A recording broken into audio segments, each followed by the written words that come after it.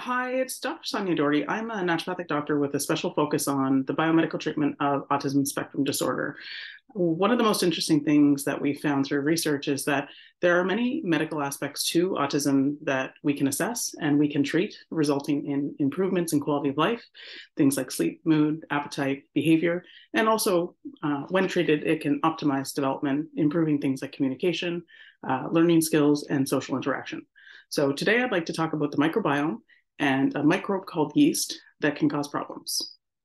So yeast is part of the ecosystem in our gut, which we have about 400 trillion microbes that live in our intestine.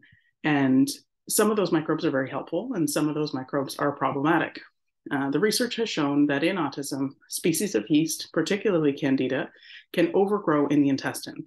Now, all human beings have yeast, but when yeast gets to a higher level, it can cause lots of problems. It can cause symptoms that we can see here.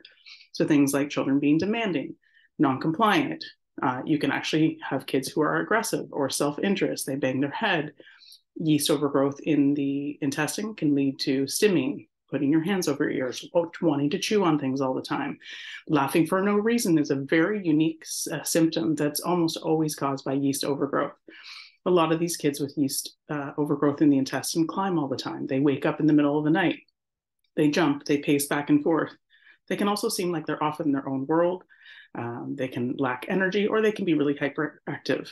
So this list of symptoms has come from tens of thousands of parents of children with autism, in addition to researchers who've looked at the gut or the microbiome, which is the ecosystem in the gut, and have identified problems that will disrupt development and will negatively impact things like communication, social interaction, and learning.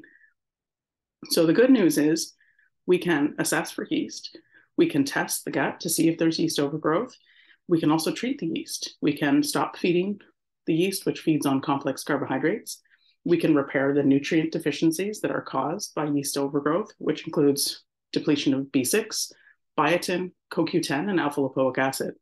So yeast overgrowth in the intestine causes a lot of problems in autism. It is a medical concern that is treatable and reversible.